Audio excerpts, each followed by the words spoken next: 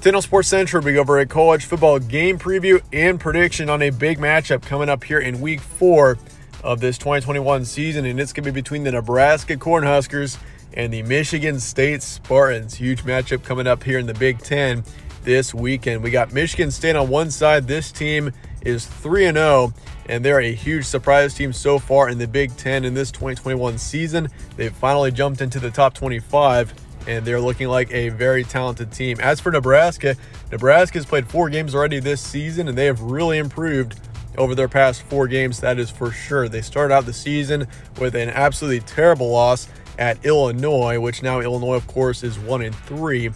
And last week, they kept it really close against a top 3 ranked Oklahoma team. So Nebraska has very much improved over the course of the season so far.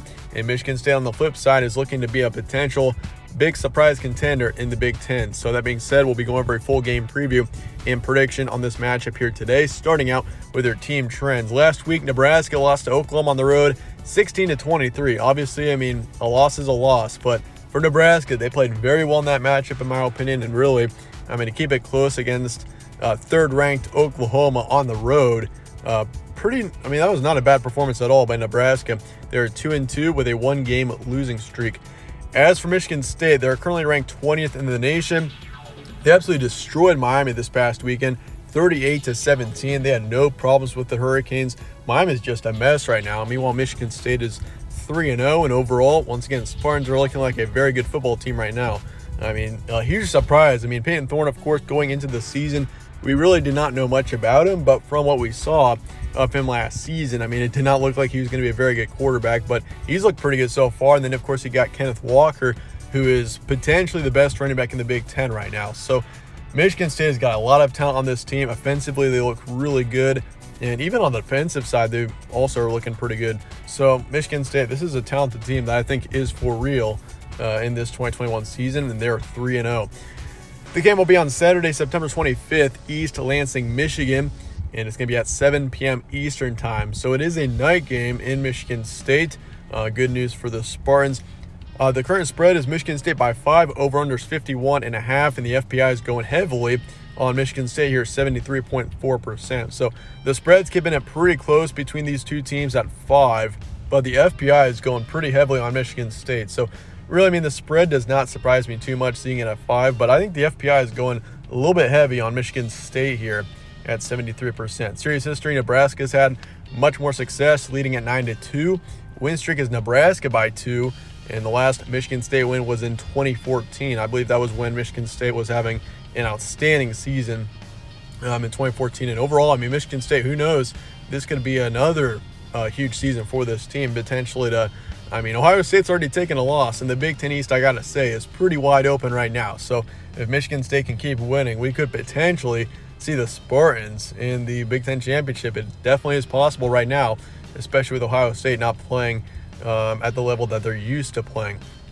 Here's your stat comparison. Nebraska's got 29 points per game so far this season, 15 points allowed on average. They got 280 pass yards a game, 201 rush yards, and then for yards allowed, 191 passing, 156 rushing.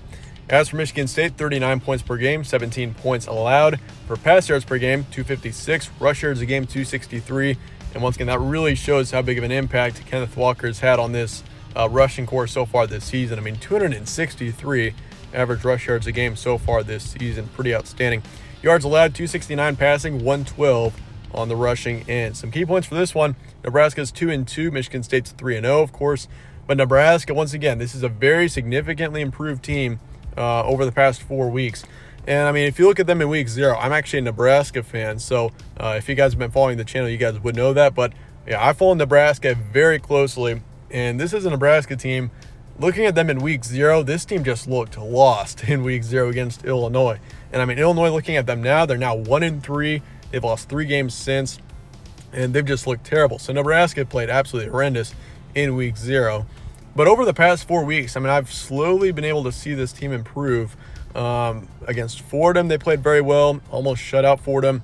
Buffalo, pretty good football team. They kept it really close against Coastal Carolina this past week, and Nebraska held Buffalo to I think it was 3 points in the end. And overall, I mean, Nebraska, last week against Oklahoma, also played really well. I mean, to keep it close like they did on the road. I mean, Nebraska, this team is very much improving, and I think Michigan State should not sleep on the Cornhuskers here. Adrian Martinez, he's having his best season yet, I'd say. And, I mean, this defense also held Oklahoma to 23 points last week. There was a stat. Apparently, Oklahoma scored 24 or more points in every game since 2016. So Nebraska broke that streak.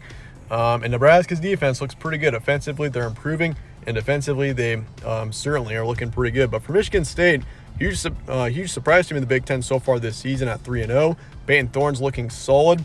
I mean, and Kenneth Walker, obviously, we saw stats earlier, possibly the best running back in the Big Ten right now. So even defensively, Michigan State's been playing pretty well. So, I mean, this is going to be a huge game.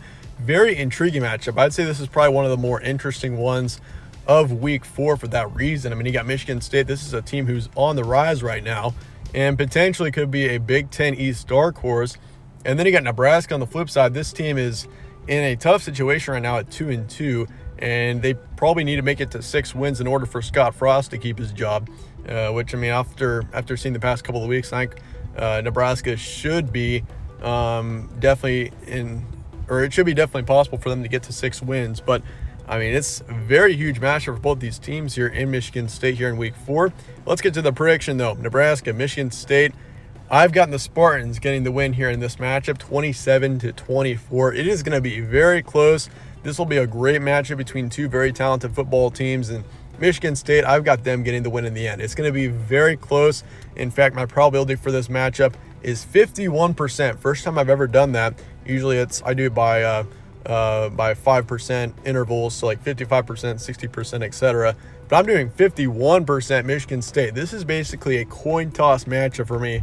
It is extremely tough to predict this one. I mean, you got two teams that are looking pretty good right now overall, and I think that Michigan State is right now, with them being at home, that's the main reason why I'm picking Michigan State here. If Nebraska was at home, I'd be picking the Cornhuskers, but Michigan State is at home in a night game, so I'm going to go with the Spartans here. But just both these teams in general are playing pretty well right now, I will say. And so Michigan State, I think in the end, is going to get the win 27-24. I mean, the Spartans have got a lot to play for right now. I mean, a Big Ten East title is within reach right now for Michigan State. This team is still undefeated. I mean, Nebraska's got a lot to play for as well, which will make it an even more interesting game. But once again, I've got Michigan State getting the win in the end by 3, 27-24. Over-under is 51.5. I'm taking the under in this matchup by half a point. So I'm barely taking the under right now.